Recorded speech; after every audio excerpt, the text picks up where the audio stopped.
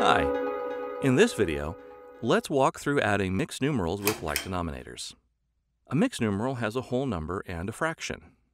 6 is a whole number. 1/4 is a fraction. Remember that the bottom number of a fraction is the denominator. To add or subtract fractions, the fractions must have the same denominator. Now, let's add 6 and 1/4 to another mixed numeral.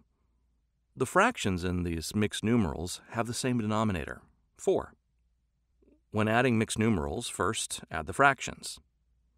Add the numerators. The denominator will stay the same. 1/4 plus 2/4 equals 3/4. Then add the whole numbers. 6 plus 5 equals 11. 6 and 1/4 plus 5 and 2/4 equals 11 and 3/4. Now let's solve another problem adding mixed numerals. 1 and 5/7 plus 6 and 4/7. Add the fractions first. 5/7 plus 4/7 equals 9/7. Notice that the fraction 9/7 is greater than 1 whole. The fraction 7/7 equals 1 whole. 9/7 is equal to 1 whole and 2/7.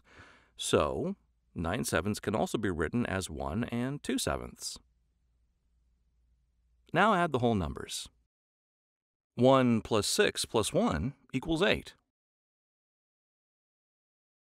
So 1 and 5/7 plus 6 and 4/7 equals 8 and 2/7. And that's how you add mixed numerals with like denominators. See you next time.